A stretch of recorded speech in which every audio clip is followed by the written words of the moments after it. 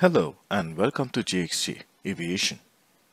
In this video, we will be looking at what is bank angle, yaw angle, roll rate, turn radius, the meaning of a coordinated turn, and how to ensure a coordinated turn. What is bank angle? The bank angle is also known as the roll angle. This is defined as the angle between the lift vector and the vertical axis. When an aircraft is flying straight and level, the bank angle is 0. When the aircraft rolls towards the left or the right, the lift vector gets tilted. So the bank angle can also be defined as the angle an aircraft needs to rotate in order to bring the wings level and the lift vector vertical. What is yaw angle? Yaw angle is defined as the angle between the longitudinal axis and the direction of the relative airstream. The yaw moment is created by the movement of the rudder, which causes the aircraft to turn towards the left or the right. What is meant by roll rate?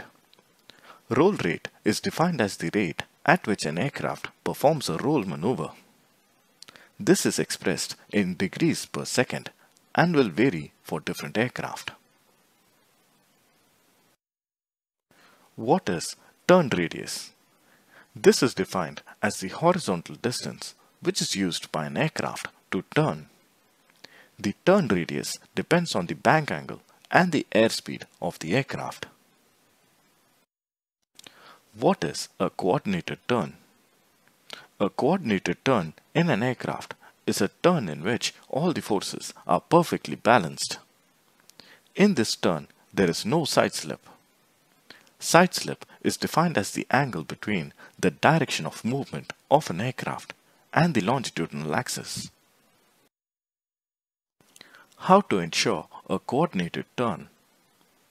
In order to execute a coordinated turn, all three primary flight controls are needed. The ailerons are used initially to create a roll moment. The rudder is then used in the same direction to prevent a side slip and to assist the aircraft into the turn. The elevator is used to create a pitch-up moment so that the aircraft's altitude does not decrease. A coordinated turn is a smooth turn which is comfortable to the people on board the airplane and also minimizes the risk of entering a spin. The turn coordinator and the altimeter are used to ensure proper inputs are given to the ailerons, rudder, and the elevator for a coordinated turn.